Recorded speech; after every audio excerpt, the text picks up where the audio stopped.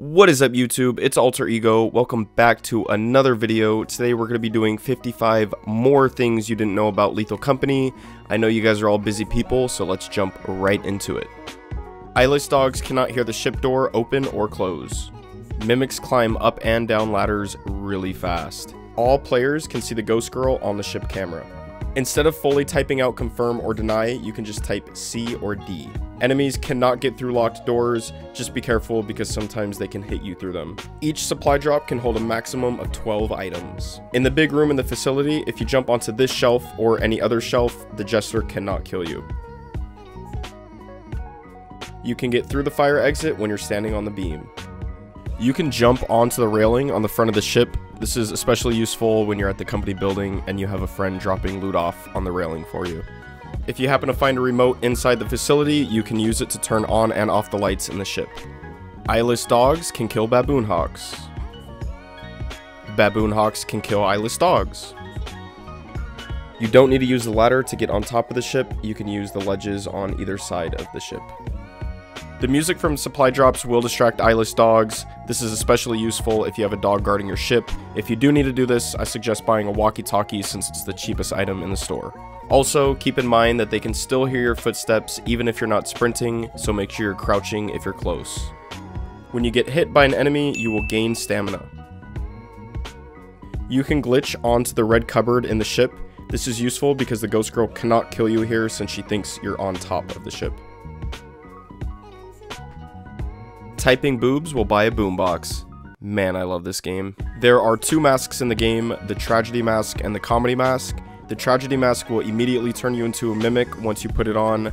The comedy mask you can take on and off, but if you have it on too long, it will turn you into a mimic. Brackens will only aggro if they're on this part of your screen. This is useful for chasing them back, as well as baiting them somewhere. Most of you probably already know this fast route down Titan, but if you don't want to take any fall damage, jump down onto the light post, then down to the ground, and you won't take any damage. Be careful where you're placing your items because baboon hawks will pick them up and bring them back to their nest. If you can manage to get an eyeless dog to charge into a wall, they'll continuously charge into the wall, which is a great opportunity to kill them. Keep in mind it'll take 12 hits until they're dead. If timed perfectly, you can get an earthworm to kill a forest giant. You will not take any extra fall damage no matter how much weight you're carrying.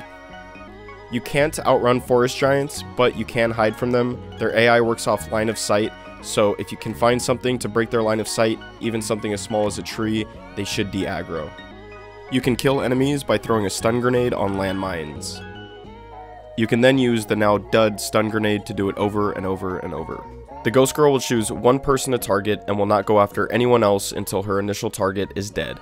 Playing music from a boombox will attract slime and make it move faster. If you're holding the boombox, the slime will not kill you, but if you drop the boombox, even if it's still playing music, the slime will go after you at a much faster rate.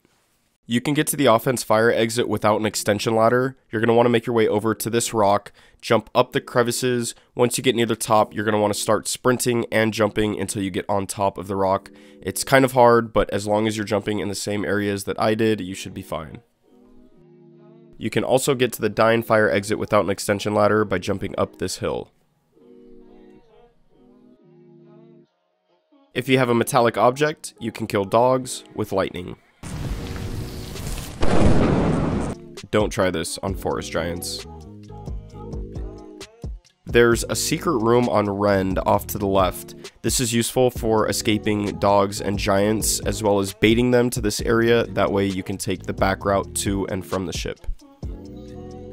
A full day lasts 11 minutes, and a fully charged walkie-talkie will last almost 14 minutes, so if you turn your walkie-talkie on at the beginning of the day, you can use its charge as an internal clock. In the facility's big room, you can jump across the gap. If you kill a nutcracker right after it reloads, you'll have a fully loaded shotgun as well as the 2 shells it drops. Instead of trying to strafe jump through the opening, you can just jump over this rail. While holding E, you can drag your cursor over to where you want to place your item in the cabinet for a cleaner look. You can use an extension ladder to block bullets coming from a turret. Make sure you're closing doors behind you, especially if there's a bracken, because you'll hear it open the door when it's trying to sneak up on you.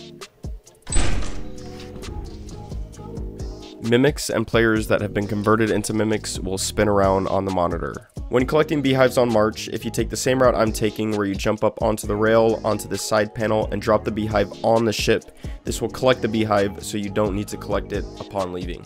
The easiest way to kill a spider is to bring it into this room, jump onto the beam, and from there it's pretty much a free kill. You can do this on both sides.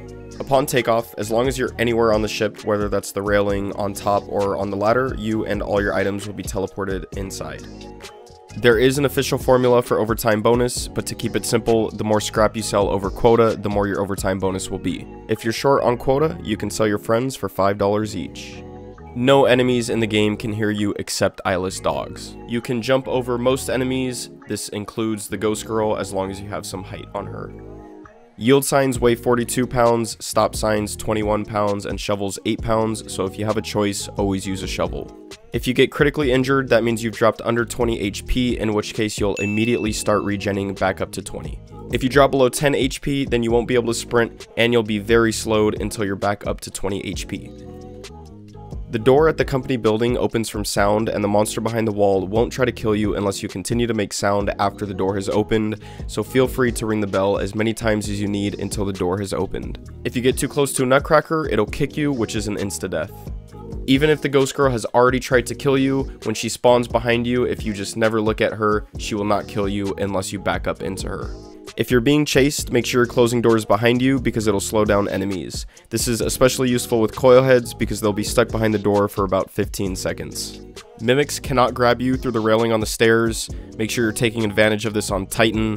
This is the safest way to kill them. This was my second 55 things you didn't know about Lethal Company video. If you didn't see the first one, you should go check that one out. It was geared towards beginners, but there are a handful of really good intermediate and advanced tips. I'll go ahead and link it on the screen and in the description down below. I'm thinking about doing another one of these videos, but I don't have a solid list of 55 tips, so if you guys know any good tips or obscure facts about the game that I didn't already cover, shoot them down in the comments below, and I might do another episode. I hope you guys enjoyed. See you in the next one.